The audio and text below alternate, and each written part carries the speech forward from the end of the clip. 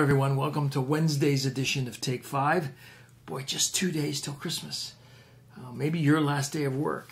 I wonder how you're going to spend today. Maybe you're not working, but you have a lot of preparations to maybe still do. Maybe you have a few presents, maybe probably online still to buy. I know this is a much different Christmas than normal, but I really am glad that we are able to just take 5 minutes and take a breath from all of the things that we're doing and reflect a little bit on Scripture and how it applies to our lives even right now in December of 2020.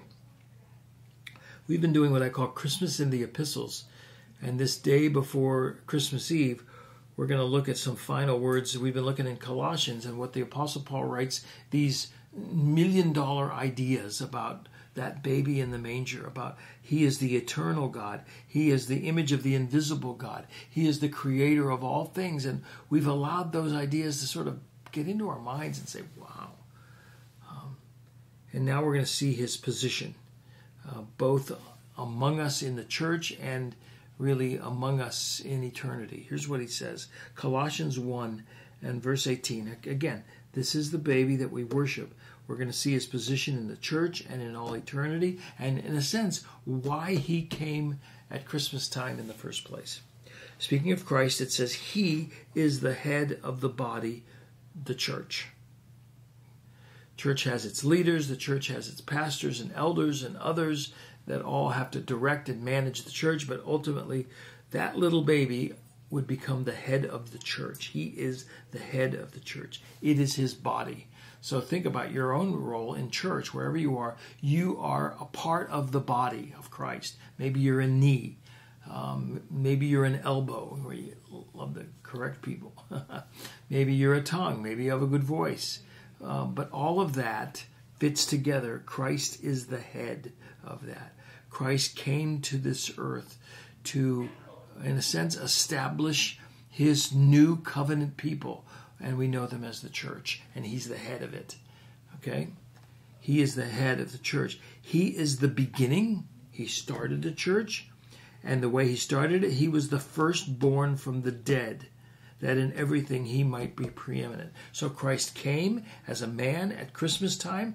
30-odd years later, He would be crucified and rise from the dead. He would be the first one to rise from the dead. And now everybody that's part of the church have that promise in them.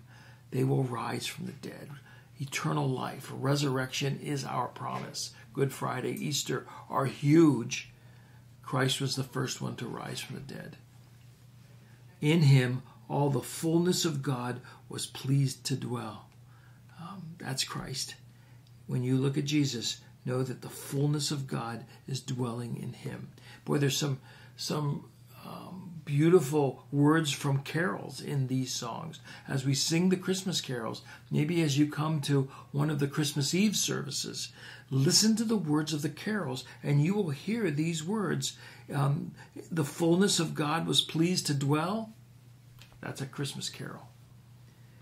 And through Him, this is why Christ came.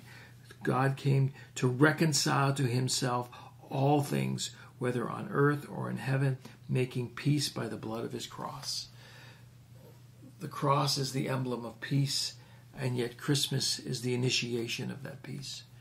God became a man so that eventually He could die for the sins of the world and reconcile two enemies, the eternal holy God and the broken, unholy creation. You and I are a part of that. And so to truly enjoy and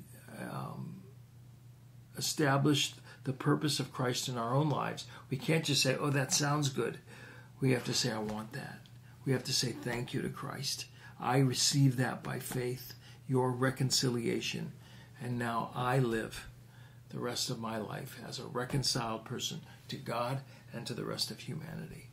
That's why He came. I'll get cliche at the end now. The greatest gift that God gives us at Christmas time is His Son, for sure. And the gift of His Son is reconciliation between us and a holy God. I hope you know that. I hope you've received that by faith. And then if you have, make sure you live your life thankfully, living in a manner of reconciliation. I'll see you tomorrow. Tomorrow's Christmas Eve. We'll end in a very special way, and then we'll be done for the year, and we'll start up Take 5 again in January. I'll see you. Have a good Wednesday. So long.